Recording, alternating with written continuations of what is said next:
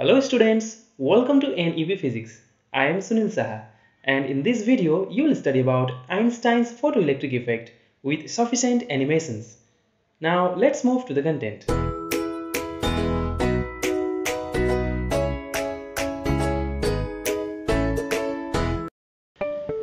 Before we move into Einstein's photoelectric effect, it's very much important to understand threshold frequency.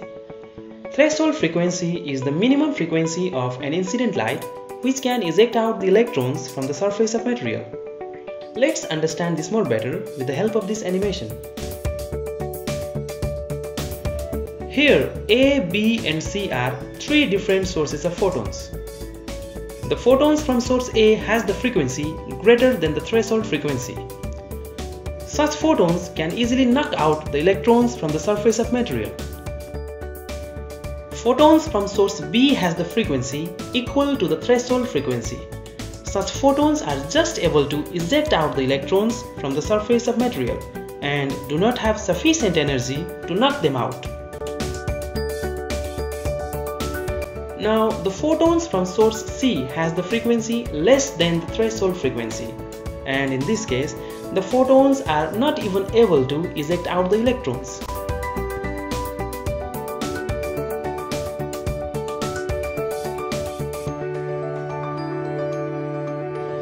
The next term that we need to understand is work function. The work function is the minimum amount of energy required to eject out an electron from the surface of material.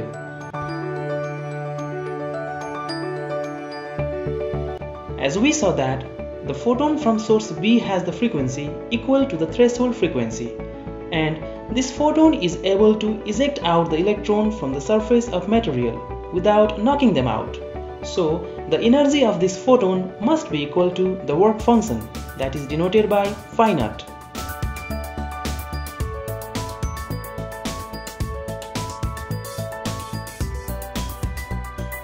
The next term is threshold wavelength. Threshold wavelength is the wavelength corresponding to the threshold frequency, and the relation between threshold wavelength and threshold frequency is given by threshold frequency is equal to velocity of photon divided by threshold wavelength. Now let's come to our main topic, that is Einstein's photoelectric effect. The energy of a photon is given by h times f. Here h is the Planck's constant and f is the frequency of photon. This energy of photon is used in two different ways.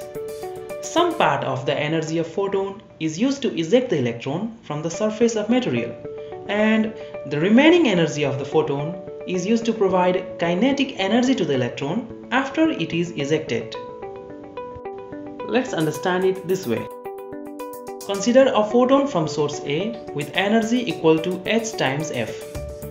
When this photon hits the material, first of all, an electron is ejected from the surface of material. The energy used in this process is equal to the work function of the material. Then after that, the electron is thrown away with the velocity Vmax. And in this process, the energy used is equal to the kinetic energy gained by the electron.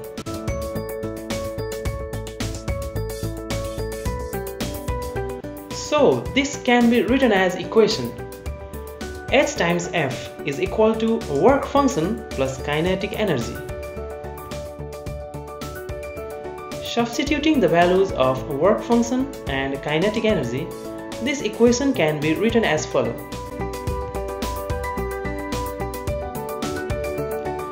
Further simplifying it, we get the following equation. And this is the famous equation known as Einstein's photoelectric equation. Finally, this equation can also be written in terms of wavelength as follows.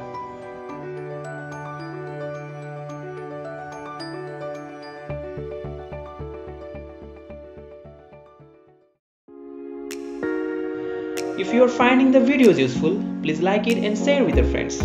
Also, don't forget to drop your valuable feedback in the comment box. See you in the next video. Till then, keep loving physics.